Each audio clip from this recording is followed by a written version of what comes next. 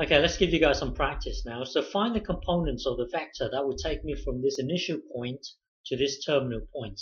So find the components of the vector. Well, the components of the vector would be this. This would be a component, component, component. So find the components of the vector that would take me from here to here. And also find the magnitude of this, vector.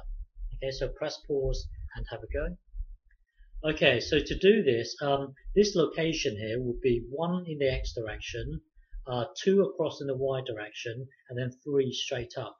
1, 2, 3, somewhere around here. So this is our initial point, and then this terminal point will be 5 in the x direction, 1, 2, 3, 4, 5, and then 3 in the y direction, negative 3 -3 in the y direction. So it's 1, 2, 3, and then 1 up. So it's going to be somewhere around here. So really, the question is find the components of the vector that will take us from here to here. So the question is, how do we get from here to here? So how do we get from here to here? So from here, I would need to take 4 steps in the x direction. So it's going to be not to scale here, bear with me.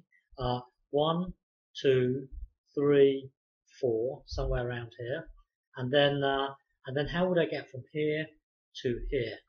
I would need to take 5 steps in the negative direction. So it's going to be 1, 2, 3, 4, 5, and then how would I get from so this would be -5 because we headed from here in the negative direction. So that would be -5, and then how would I get from here to here? I would need to take 2 steps down. So it would be 1, 2. So that would be -2.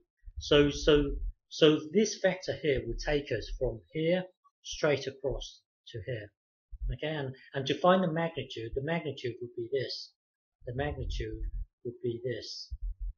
The magnitude would be square root 4 squared plus -5 squared plus -2 squared. So this would be your magnitude.